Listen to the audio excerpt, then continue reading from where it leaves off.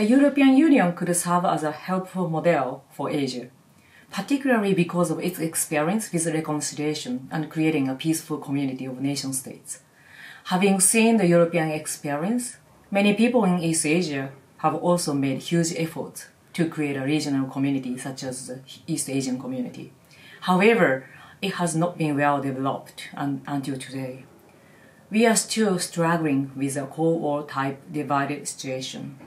The EU's experience of peaceful multilateralism is therefore a great model for us. And I believe the EU can also be a positive force to strengthen norms and values such as human rights and democracy. Many Asian countries still don't necessarily adhere to international human rights standards. The voices from European countries are very helpful in this regard. And I hope the EU will continue playing this important role in the Indo-Pacific and elsewhere.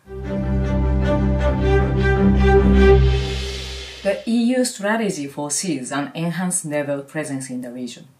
France and the former EU member, United Kingdom, are naval powers in the Indo-Pacific. Germany and the Netherlands have no permanent presence but appear set to be pursuing periodic deployment to the region.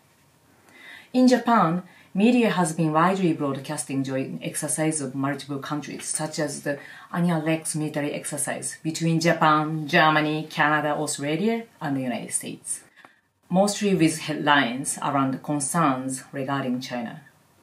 China and Russia, on the other hand, have their joint trainings and patrolling, including near the strait between Japan's territories. I'm worried about the escalation of the conflict. Asian countries, including Japan, could be the battlefield if a hot war occurs. The plea from Southeast Asian countries not to be forced to choose between United States and China is something that also fits to us, Japan and the European countries. I understand the importance of the deterrence and upholding the rules-based order. But in order to promote peace in the region, Japan and the EU need to work together to find a way beyond deterrence for all stakeholders. In 2040, I think China's position as a regional hegemon will be much clearer. At the same time, the United States and middle power countries such as Japan, India, Australia will still be competing with Beijing. China's economic development and assertiveness will grow further. Even a small incident could quickly lead to escalation. International cooperation between nations, including China and the United States, must continue despite fundamental political disagreements. The COVID-19 crisis should have been the perfect opportunity for the world to show that such cooperation is possible.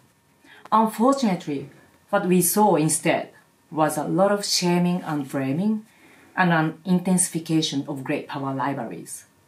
Going forward, we all must cooperate on the most pressing issues of the future, including climate change, the ongoing pandemic, and mitigating tensions between rivals.